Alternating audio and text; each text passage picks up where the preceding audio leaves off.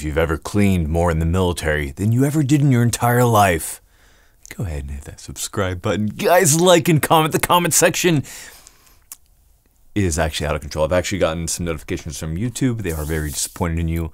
I, however, am not. So continue to do your thing. The comment section is what makes this channel amazing.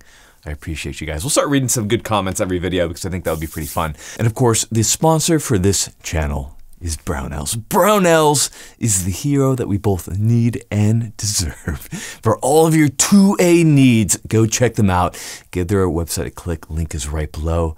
They absolutely rock. Now, this particular video is sponsored by two different brands. We got Hero Coffee and, of course, leather back gear. 10% off with discount code GRANDTHUMB. You have NIJ certified armor, and with the coffee, of course, depending on who you want to donate to, the different brands donate to different things such as firefighters, police, farmers, whatever you could possibly want. A big thank you to them for sponsoring this video. That being said, ladies and gentlemen, my often forgotten, but most certainly not by me, H1 Cobras. Welcome to the channel. A little shout out for my Marines out there. Today we're going to be talking about a wonderful, wonderful shotgun. That is going to be the Benelli M4/M1014.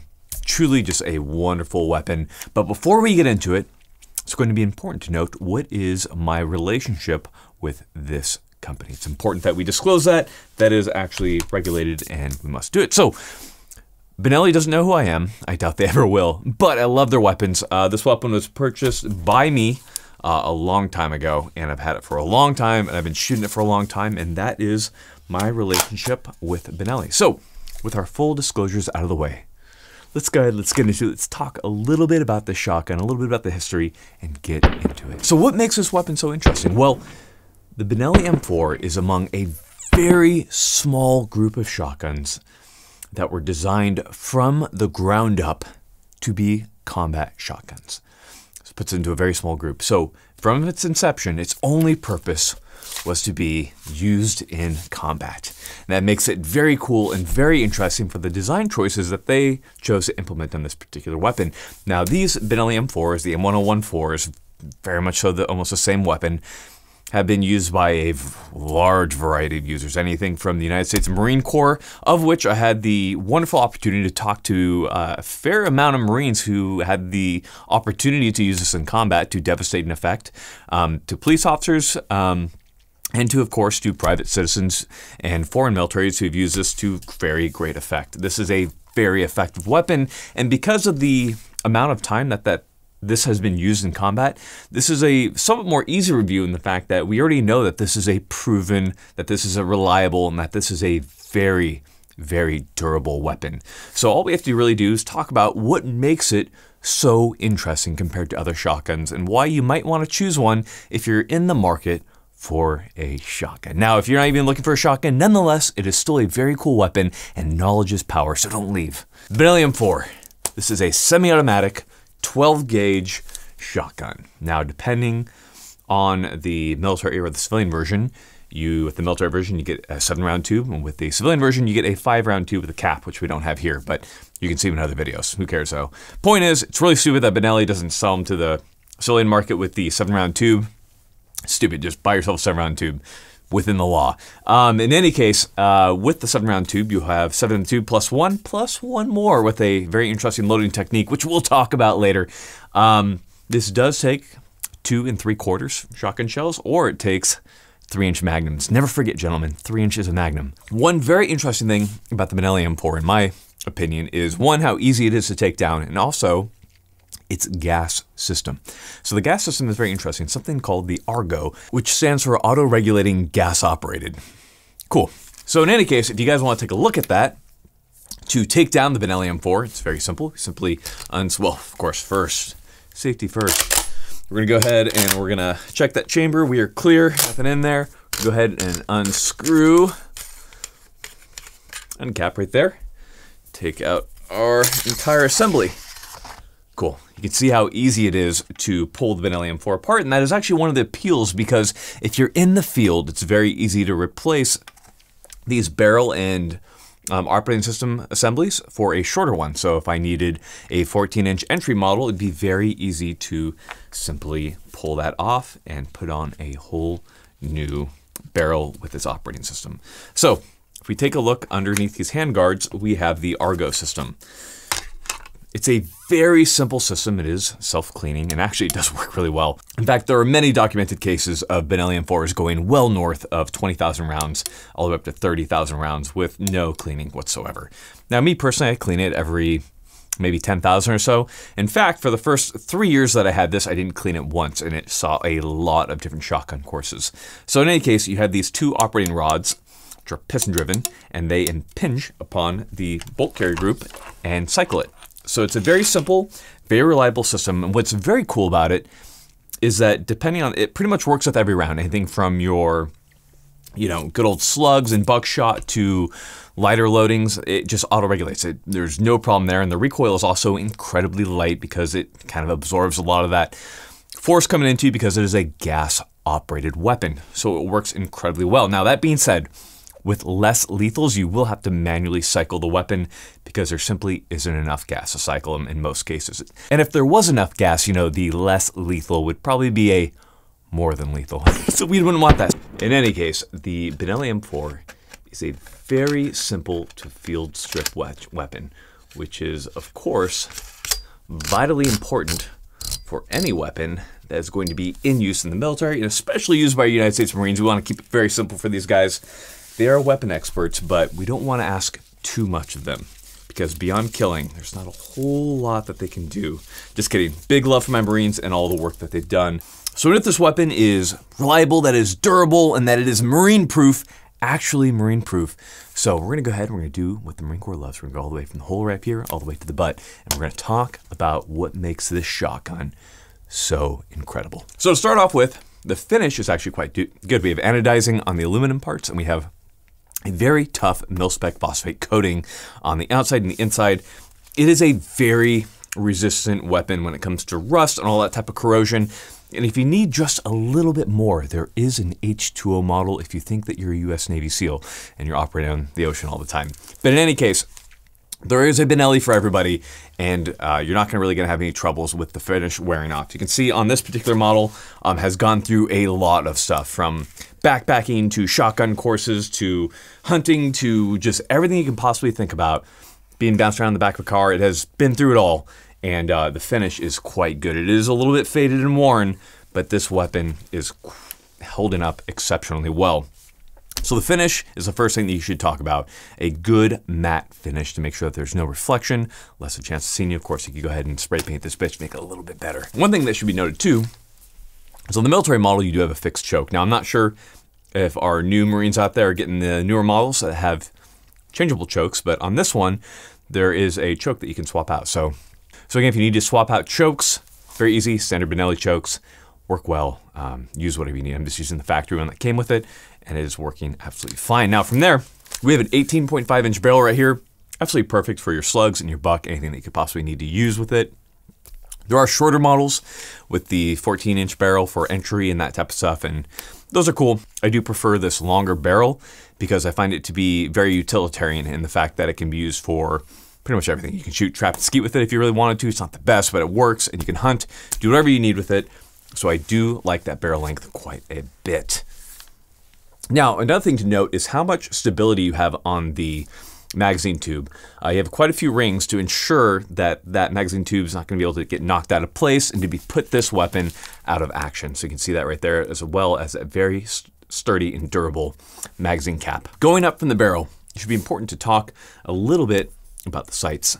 The sights that come with the Benelli M4 are actually quite exceptional. We, of course, on our front sight, have a simple white dot, and we have the wings protected on either side. As you can see right there, we're going to go ahead and muzzle the camera. So we have the wings on both sides to protect it, to ensure that the front sight itself doesn't get knocked around. Those protect it. And then the same on the rear sight, where it is a simple ghost ring, and it also has the wings to protect it. And I want to say how nice that ghost ring sight is on the rear. It can be easy to kind of fuck that up, but they did a wonderful job. It is fully adjustable. And when you bring that weapon up, That sight is just absolutely perfect. It feels so good. Now, with the adjustable stock, I see a lot of people running these all the way up, and that is certainly an option in certain situations like door breaching and that type of stuff, but understand that you won't be able to look through your peep sights. So a lot of guys, they have the Picatinny rail with an EOTech on top, then you can certainly see through it. Again, it depends on your application of your shotgun, as a quick note there. Now, sights are awesome. Now everyone's gonna ask about the mount that I have right here. So of course we shout out good companies. We have ScalarWorks, bought this one. It's called a Sync 02 and it is for an Aimpoint T2 or Comp M5 or T1. So we have a Aimpoint T2 on this right here. I originally had an Aimpoint TL on here and that did not like the recoil on the Benelli. So I switched over to T2, T2 being perhaps one of the toughest optics out there outside of the Comp M5. And it has been absolutely superb. And what's very cool about it is that you can co-witness the iron sights while looking through the optic, and that works absolutely fine. Coming down the magazine tube, again, we've already talked about it, but kind of a shame that you get the cap tubes that come from the factory with 5 instead of 7. Swap it out, make sure you're legal and all that kind of stuff. Going down, we do have an impact weapons component. This is a Benelli M4 Scout mount that allows you to direct mount some type of Surefire or Airsocket or mod light weapon light onto there. So we have an Airsocket weapon light on here with a push cap. So that way when I'm holding the weapon, it's very easy to then activate and pushy cap it and, you know, go ahead and let people know, boop, boop, you're about to die. So we have that as well. It has a QD slot right there. I don't mean to pimp companies, but I bought this as well and I thought it's pretty awesome. I like a very simple setup when it comes to my Benelli M4 because I like the clean lines and I think this all looks very aesthetic. So good on them for making good products that are awesome. So going from there, let's talk a little bit about the handguard right here. So the handguard, you know, is very simple. There's not a whole lot of mounting options. And of course you can get handguards that allow you to do all this stuff out there. But if I'm being honest, I really like the simplicity of this handguard right here. You know, I understand I can put Picatinny or M-Lock all around this, but if I don't need it, I don't need it. And I do prefer the simplicity of this product and the fact that it just works. It's been combat proven already, and I didn't want to throw anything to kind of break up the very clean lines of the Benelli M4. So this handguard works absolutely fine for me. Now, you have to understand though, that as thick as the barrel is and as well as the handguard works, these weapons do get hot fast. You put about 25 rounds through it, you're going to start to feel some pretty intense heat off that barrel, so do make sure you have a good old thick glove on that you can handle the heat off that weapon. So getting into manual of arms. The manual of arms on the Benelli M4 is very different. So if you're not familiar with using a Benelli M4 compared to like a pump action even, you're in for a little bit of a surprise, but I think the best manual when it comes to explaining how to work the Benelli M4 is actually the Marine Corps manual, which goes into very good, very excruciating detail on different ways of loading and dealing with this weapon to ensure that you will have success. So to start off with, what's really interesting about the Benelli M4 in my mind is the fact that once you have a round loaded, these are all dummy rounds by the way, we're not loading live rounds into here. So once you have a round loaded into there, until I hit that shell release lever, no more rounds are going to come into the chamber from the magazine tube. So if I shuck that round out right now, there's no other rounds in there. So the reason for this is a couple of reasons. First off, what's stated directly in the manual is if I need to either put this into a vehicle or some concern where I don't need to fire it for a while, it's a fairly safe configuration to have the weapon with the chamber unloaded, but the magazine tube still ready so I can load it when needed, but travel safely without a round in. Another reason is if I have to hand this weapon over to somebody over a wall, something like that, where I have to hand it off, it's kind of nice to be able to empty out that chamber before handing that over, just for all those kind of safety concerns. And beyond that, if I need to swap out a round, it's fairly easy then to swap the rounds out with a very simple procedure. So we'll talk about that for just a moment right here.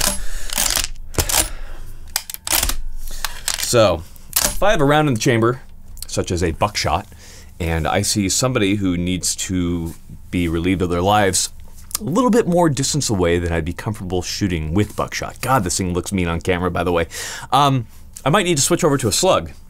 And again, that is the beauty of a shotgun, is that you can have a variety of rounds for a variety of situations. Anything from buckshot for your closer shots, up to slugs for your longer shots, or breaching rounds. Shotguns are very versatile weapons. So in this case, typically I have my different rounds on the side right here. So we have slugs. So if I need to switch over to a slug, how the manual states to do it is to keep my weak hand on the weapon. I'm going to grab my shell out, put that between my index finger and my thumb right here. I'm going to use the pinky of my hand blade down. I'm going to rack that round out. I'm going to insert that other round, open it up, and then I have a slug loaded at that point. Again, there are multiple ways to do it, and everybody's going to have a slightly different method of doing it. But the point is that if you need to switch rounds, it is fairly easy. And then again, whether you want to retain that round or do whatever, the point is, if you have to switch around, it's fairly easy to do so. So we've talked about a bunch of the controls. So at this point, we have our shell release lever right here. So if I have a round in the chamber, I need to eject that, but I need to load the next round for whatever reason, I can go ahead, and if I hit that, I can eject out the current round in the chamber, release that, and that will load up the next round right there. Now, in addition to that, if I'm unloading the weapon and cycle the weapon out of the chamber, I flip it around, and I'm releasing the shells out manually, as stated in the manual. Once I get those out, if I try to lock this bolt back, it's not going to lock back because it's only going to lock back on an empty once the hammer is dropped. But to lock it back, what I can do is I can hit that shell release lever, and then I can lock that bolt back at that point. And that brings us to our next point, which is the bolt release. So I fired all my rounds, shotgun's up, and I'm out. What am I gonna do at that point? I can go ahead and take a shell, drop it into the chamber, hit that bolt release right here. The weapon is now loaded. At that point, I'm gonna go ahead and we can load up our shotgun. So go ahead and start feeding those into the tube. There are, of course, very easy, very fast ways to load this, whether it be quad loading. It's a little bit more difficult on the Benelli M4 due to the pistol grip right here. But in general, in combat situations, most people will agree that having your eyes up and one by one getting those rounds in as quick as you can is going to be good. You want to make sure you can see what's going on. At this point, we're at one of the more interesting aspects when it comes to the Benelli M4, what is called ghost loading, carrier loading, whatever you want to call it. But it's a very interesting concept. So this is what gives you your 7+2 on your Benelli M4 or 5+2. So what I mean by that is you can have 7 in your tube, 1 in your chamber, plus 1 floating inside the shell carrier. So I'll show you how that works. So how you're gonna do it is you're gonna go ahead and take your first round, load that bitch in, drop it, right? So our weapon's on safe, of course. We're gonna go ahead, take our 7 rounds, and we're gonna go ahead and we're gonna load those guys in right there. So once all 7 rounds are in there, we're gonna pretend that we have loaded 7 rounds in, because I don't feel like doing it on camera. What we can then do is insert our round and get a second round in there. It's a very unique aspect when it comes to the Benelli M4. So what you're gonna do is you're going to retract the bolt. Now you're gonna retract it just enough so that the shell carrier does not lift up. You're gonna go ahead, you're gonna drop that round that was in the chamber down to the shell carrier. You're gonna push a round forward. You're gonna push the round that's already down there down, and then you're gonna ride that bolt forward, and then make sure it's all the way forward, and now you have a round in the chamber, a round in the shell carrier, and then your 7 in the tube. And that will fire no problem, as you can see here in this video. So we have the military type Benelli M4 right here, 7+1. You can actually get 7+2. Let me explain that to you. It's a ghost loading. So this is actually in the Marine Corps manual. So if we go ahead and we drop the bolt right here, when I pull the bolt back, you can see the shell carrier doesn't actually lift up until I pull it a little bit back there. So you can actually get an extra round in there. So we're gonna go ahead and pull that back until the shell carrier doesn't lift. We can pop our round in right there as soon as I get that in. And then I can actually get a second round in to the chamber itself. I can simply ride that bolt forward and good, we're good. So we're gonna go ahead and shoot that. Enough about all of that in the manual of arms. The bolt release has been criticized as being too small. To be honest, it's not really a big deal to me. I want it to be a little smaller. I want it to be accidentally hit in certain situations. The charging handle could certainly be a little bit larger, but I have no problems with it. Those are easily swappable out in the field. The shell release lever is easily actuated, so that is no problem at all. I like the controls overall. Now, safety Isn't my favorite. It can be easily reversed to either side, but it certainly works well. Now that brings us to our favorite part when it comes to Garand thumb. That is going to be the trigger. So put on a little Unchained Melody, put your finger right over mine. We're gonna feel that trigger right there. So safety's off, press into it. The tiniest amount of play, and then we hit our wall. Very nice let off, to be honest. So that is about a 6-ish, 7-ish pound pull. Let's feel that reset. Short, crisp, military-like. It's actually a nice trigger, guys. It's pretty light. I like it quite a bit. I've always been pretty impressed with the Benelli trigger, and it feels good. Short and crisp. That's all that you need. Good trigger, especially when it comes to a military gun. That is exactly what you want. Now from there, that brings us over to our grip. Many movies have made reference to the grip and it doesn't slip in the wet and whatever. Who cares? The grip feels good. It's large. Some people complain about that. No problem. It feels good even for medium-sized man hands, and I like it quite a bit. A lot of people, especially the Marines that I've talked to, have been very critical of the stock, specifically because of how thin it is right there. And I think it depends on your facial structure. For me, it feels really good, but for some people, they say they absolutely hate the way it makes them feel, and that within 20 rounds, that thing is really digging into them and making them feel pretty shitty. So that's gonna be a personal preference thing. The nice thing about the Benelli M4 is that there are multiple stocks out there that you can switch out for. So I'm not too worried about that. I really do like the military stock on this particular weapon. It feels very good to me, and it's precisely what I need. I like how it can collapse down for easier transport, especially when backpacking, and that once you're ready to rock and roll, it's pretty easy to pull that thing out and get it ready to go. So, you know, what does that really bring us to? How is the Benelli M4?